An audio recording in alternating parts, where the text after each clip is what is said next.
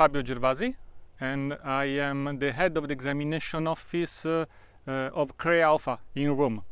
I'm here today to attend to the ornamental expert meeting organized by CPVO. These meetings are very important because you have the chance to meet other experienced people and technicians that do exactly your same job in other countries. You can exchange experiences, you can discuss with them the technical protocols, you can also discuss with CPVO all the procedures we have to interact with it.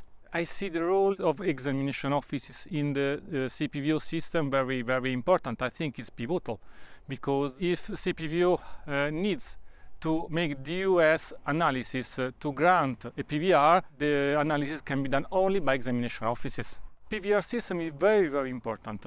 It's important to protect all the effort a breeder did to create new varieties, and it's also more important at the economical level, because if a breeder has the certainty that his job is protected, then can create more economy after the protection is granted.